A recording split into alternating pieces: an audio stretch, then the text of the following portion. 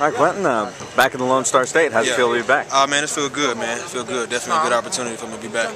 All right, you were at UTEP. You were successful. Then you went to Philadelphia. Right. They let you go, and then you spent some time up north. But you know, you seemed to work really hard, and it wasn't very long before you were back in the NFL. Yeah, you know what, man? I learned a lot, man, and it was long. It was long for me, you know. But I'm just happy to be back, man. I'm grateful to be back.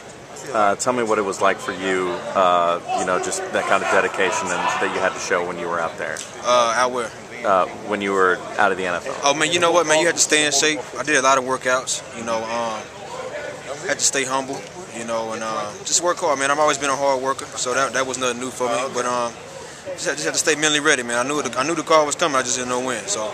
And now you're with the Houston Texans. Yeah. There's a lot of buzz about this team, particularly on the defensive end. Talk about being around so many guys, so many great players. With you know, a lot of people are talking about this team, thinking they're going to be successful this season. Yeah, man. We have a good team, man. You know, it's just about putting the pieces together, man, and learning from each other, learning from the best that's coming in, man, and everybody just gelling together. You still following the Miners? A little bit, yeah. Yeah, well, they've got a couple of big games this year, particularly against Houston. You know, they're right back. U of H. You know, that was always a big rivalry. Tell me about you know, how you feel, what you've seen from the team, and you know what you remember UTEP, about that. Yeah. You know what, man? They went to a bowl game last year, and that's really all that matters sometimes. Make the bowl game, man. And them guys were young, you know. So I don't know. We'll see. We'll see, man. We'll see.